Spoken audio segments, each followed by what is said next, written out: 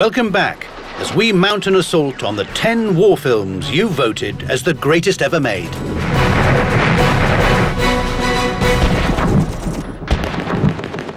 If I was in the army, if I was fighting in a war, I would want to be in Kelly's unit. Kelly's Heroes is sort of like the A-team of World War II. I mean, it's the Italian job in khaki.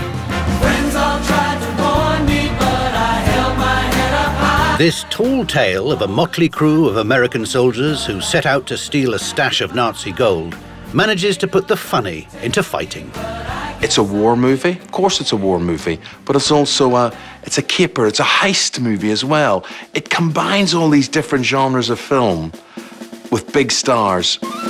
Clint is absolutely superb in this. At that stage, fantastic box office and the king of cool.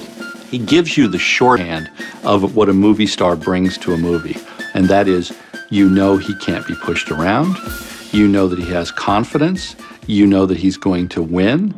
I'm going after that gold, Joe. You want in? I want in. Now, you let me tell you something, soldier. Let me make it nice and clear for you. I got a job to do, and that's to get you guys to Berlin without getting killed. We've been at the front end of this war all the way. If you whisper one word about the gold to these guys, I'm gonna have you bounce from this outfit so fast your feet won't even touch the ground. Now, do you understand that, Kelly? Yeah, I understand.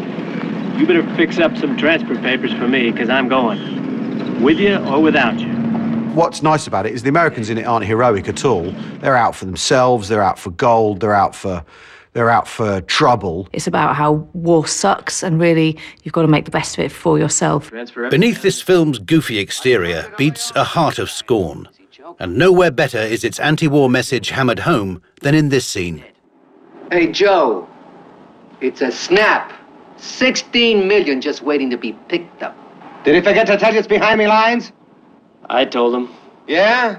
Did you tell him how to get through the lines and how to cover to the 30 miles to Claremont? I told him. Then tell me! Listen, Joe, Kelly's got it figured pretty good. Listen, crap, this guy's gonna get you all killed. We're getting killed now, pal, for $50 a month. Damn right.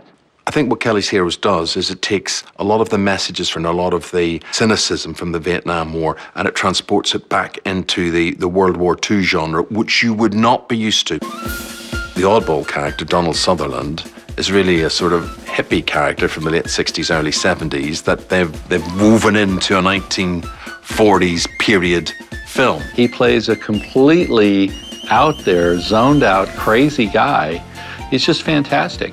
And with this show-stealing performance, Donald Sutherland not only gives us the biggest laughs of the movie, but also provides us with an unforgettable catchphrase. Right now our problem is getting through German lines, right? What? How? Oh, it's the railroad bridge, ain't it? Yeah.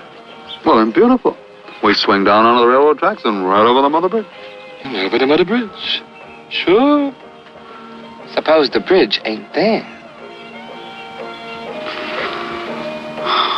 Oh, man. Don't hit me with them negative waves so early in the morning. Don't hit me with those negative waves. Don't hit me with those negative waves. It's remained a saying of mine ever since seeing it.